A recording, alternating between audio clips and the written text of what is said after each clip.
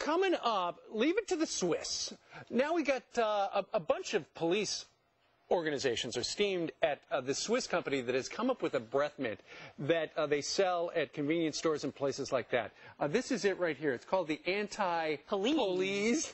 Maybe that's why they're mad. Maybe that's why they're mad. And here's what it does.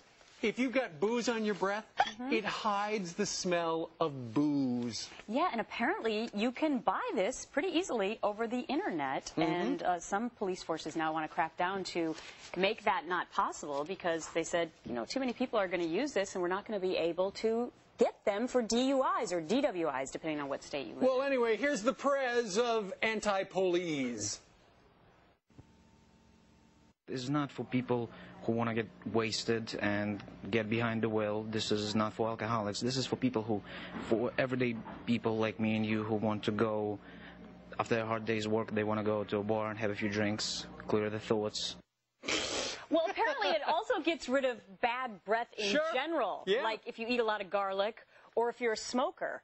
So I can see why people would want to order this stuff. If that is true, Gretchen, and it just takes away bad breath, I need to see if this would be good for my dog, Charlie. At our house, our dog, Charlie, has got the worst breath. Yeah. The toothbrushing doesn't help? Nothing worse than Golden Retriever morning breath. Correct, Allison Camerata? Don't I?